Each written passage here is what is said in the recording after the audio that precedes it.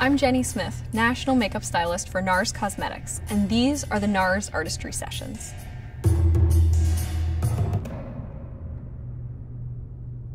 I'm going to show you how to create an eye-focused look featuring some of the key shades.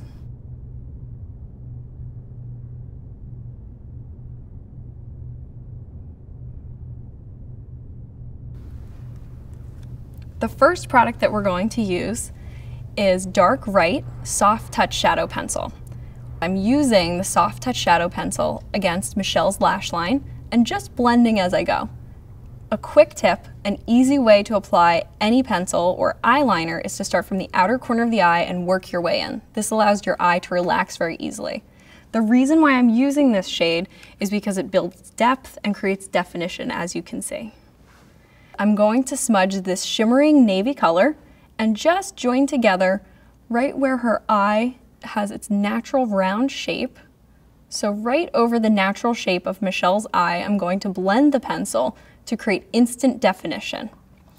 The great thing about using a soft touch shadow pencil before a powder is that this actually creates a base for the powder shadow to stick to.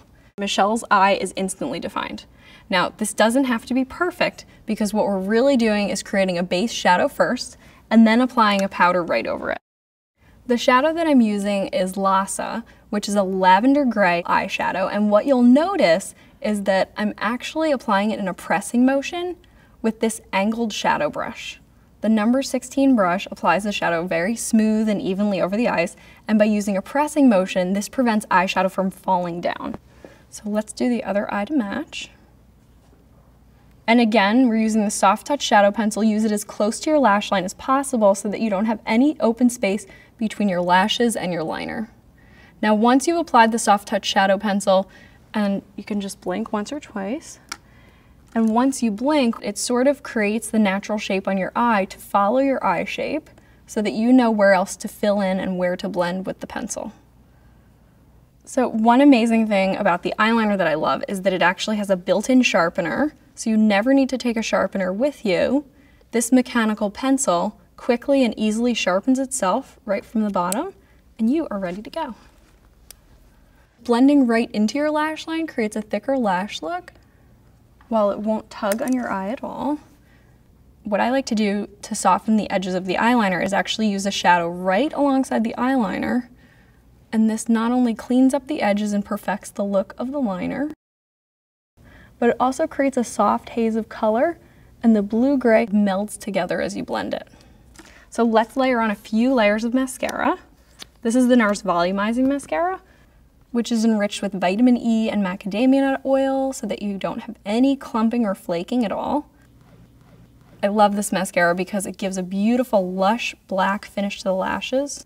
What I love to do is I tilt my head back in the mirror and get right into the base of my lashes so that I get a lot of volume at the base of my lashes and then just work it out to the ends. And what this does is it instantly defines the most important area of your lashes, the base. We want more depth and more darkness there. It creates a thicker lash look, almost the same way that an eyeliner would. We're going to use one of the Nars multiple sticks, which are for eyes, cheeks, and lips. This one is a true pink. What I usually use as a guiding point is about 2 fingers away from your nose. Because we have natural redness or natural pink in this area, if you go higher, it actually looks healthier. We're using Tonga lip liner. This lip liner is great because you can use it over your entire lip, and what it does is it fills in with a natural color, so although it may feel like I'm doing a lot, the color that Michelle is wearing is actually very, very natural. This will give longer wear to lipstick, gloss, and it also creates a brightening effect. The gloss that I'm using is the new Larger Than Life lip gloss, which has a hydrating and conditioning effect. Puree, this is a rosy pink. The color by itself looks amazing. We're going to have a little bit of fun. We're going to layer another color over it. The brush is very fine tip, so it makes it very, very easy to apply without overdoing your lip gloss.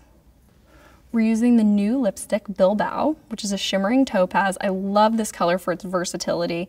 I'm actually using it as a finishing touch, which is just kind of different than the way that you might apply your lipstick and gloss at home, but I'm using it as a finishing touch so that the pink from the gloss still shows through.